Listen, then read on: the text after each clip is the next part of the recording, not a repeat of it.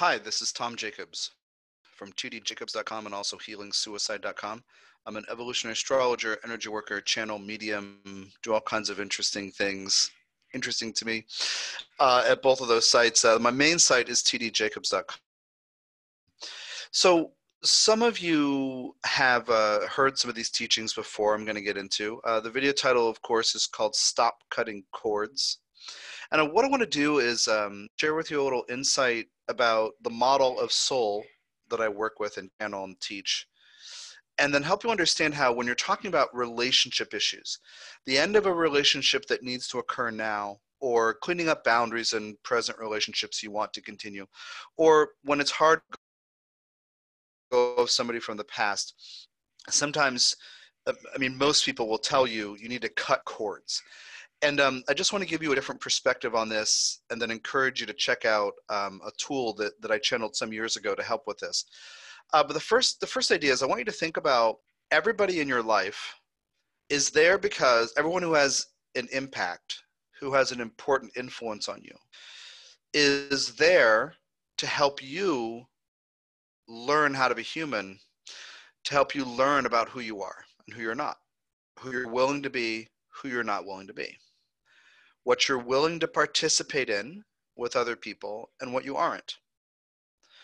So consider that a soul is divine consciousness that exists outside time, and then it kind of erupts into space-time and lives life as you know, birth, maturity, and on. And you need other people, other souls living human lives to show you who you are. Essentially to help you evolve into saying yes, please, when you mean it, being assertive, asserting your divine will, ultimately to create self-respect, saying no, thank you, when you mean it, also to assert divine will to create self-respect. Sometimes in this model, we think about a human as the center of his or her own universe, magnetizing, attracting, constellating all other people who have an impact on that person because of the lessons needed to be learned. Well, consider that the lessons, the sets of lessons that any soul or every soul has for its human selves, including you and me, the overarching point of this human life is to learn to become the source of validation for the self. Elsewhere, I'll often say become the source of love for the self. Acknowledgement, validation, recognition, acceptance, compassion, love. So that's the mission statement every soul has for every one of its human lives spread out all across the human timeline. So that's the theme or the thesis. And then your relationships with people are meant to help you see how to respect yourself more, how to learn how to say yes when you mean it, no thank you when you mean it, how to learn to cultivate self-respect and figure out and then assert what I am willing to experience and do and offer and be part of, and what I am not willing to experience, do, and be part of. What I am willing to give, what I can afford to give, what I'm not willing to receive, how I do want to be treated, how I don't want to be treated. How can I treat you better? I learn through interacting with you.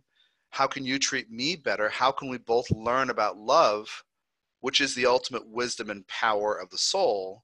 It already knows it's loving, but you were born here and forgot your true nature. So how can you go from fear into love? So one way of looking at the thesis is you are here to learn to become the source of love and validation and acceptance for yourself. And then along the way, you put yourself in situations and you'll co-create scenarios with others that put you into things that are not loving so you can learn to become loving. So those two theses or those two umbrella things. So then other people are in your life to show you how to become more self-respecting. One of the things that happens quite often is you attract others to do two things. And this is, there are two kinds of relationships in your life. past and present and future. One kind helps you see something about yourself and own it. The other category may help you see something about yourself and stop it. Like own and embrace, or own and release and get rid of and shed. So you need a variety of relationships with humans over the course of decades to show you things about yourself you can't see. To say to you, oh, you do this thing. Do you want to own that and embrace it or shed it? You want to carry it forward or get rid of it? Okay, so that's the setup here. Then, when you need to separate from a relationship, you have deep ties, or there's been energy that's been exchanged, or one person may feel he or she owes the other person something. You know, all these complexities, all these layers of complexities within dynamics. Maybe you were in pain and I tried to be there for you and I felt part of me went out to you, my heart went out to you or something. Maybe I inadvertently carried something, okay? Or vice versa. Maybe you have a strong personality and I absorbed your energy because I orbited you, or I fell into your shadow because you're bright and you shine brightly, or you're loud or something. So when we get to the place where we need to end a relationship or wrap up one that ended in the past, and people are telling us to cut cords, I want you to stop cutting cords, because it honor that the soul's agreements or contracts are based in love and mutual support. So let's say that you have a soul contract with somebody, and that contract centers on the theme of you need to realize how you don't want to be treated or how you're not willing to be treated. Well, what's going to happen? You're going to attract somebody who's going to treat you in a way that you have to say no to, or don't treat me that way. That soul is helping you. That you deserve disrespect, not that you deserve abuse or difficult treatment or being forced into something, not that at all. But that other soul is performing a service for your soul, even as the human dynamics can be really difficult. And the same with a controlling parent, or an indifferent parent, or somebody who abandoned you, or somebody who stole from you or cheated on you or lied to you, or you opened your heart to and that person disrespected you and it really hurt. All of the really impactful, important relationships you have fit this model of one soul is helping the other soul and vice versa, but learn what it needs to learn. So let's say you have in your past a relationship with someone who treated you in a way that didn't feel good and really hurt you. Well, now you might come in with this attitude of, I gotta get that person out of my space, cut the cords, and never think about that person again, and do all this stuff. First, that energy is fear-based and doesn't acknowledge that that soul has helped you become stronger, have become wiser, more knowledgeable about what you will not experience, and then have you step up and say, no, I'm not going to experience that. So if you say, I got to get this person out of my space, it's fear. It won't work. So one thing that I teach is to give back energy and call back energy, or get rid of another person's energy down into the earth. The earth will accept it. The earth is your mother spiritually. As long as you're in this planet embodied, she will help you. Don't worry about sending something that seems negative to her. She can transmute it. You can't harm the earth, just like you can't harm your soul. And call back to what belongs to you. And if you feel, so to speak, stuck with someone's energy in your space, and you approach it like you have to fight, you push yourself further and further away from the loving vibration that can actually resolve the situation. Love is the answer, but love doesn't always mean, well, love doesn't ever mean being a pushover, but love doesn't always mean being soft. Sometimes self-respect means becoming stronger in a way that kind of hardens your resolve, which may not look like love, but it's self-respect, so it is love. you want a tool to help with this, the release course I'm linking to in the description is what motivated me to do this video. I channeled this course years ago from Hermes, Saint Germain, Thoth, Jehudi, Merlin, that being. I channel an Ascended Master. Most people have heard of Hermes, Thoth, Saint Germain, and it calls itself Jehudi through me. The kind of an anglicized chem name. Anyway, Jehudi. Djehuty is how I spell it, how he spells it through me.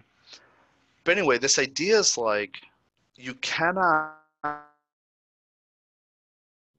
resolve and get rid of energy in a healthy way if you're angry or fearful or defensive. How can you come to love the effect somebody else has had on you, even if it was painful? How can you transform that?